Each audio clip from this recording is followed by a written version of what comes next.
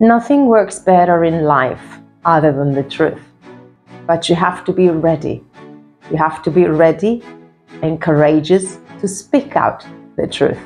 You have to be ready and dare to confront the friction that's going to be created between you and another person, between you and a boss, between you and a friend, between you and your spouse.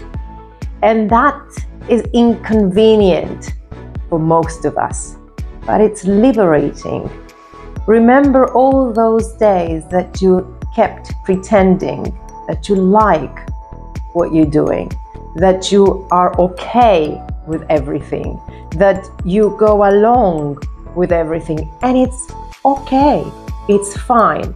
Sometimes it's not fine, and pretending to be fine gets you in trouble. It gets you out of alignment from yourself and your truth. So a good idea would be to always be courageous and speak out your truth. It can save you a lot of time, a lot of anxiety, and a lot of stress within, and anger too.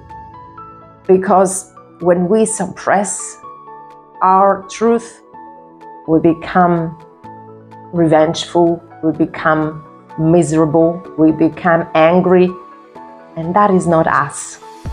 That is pretendance.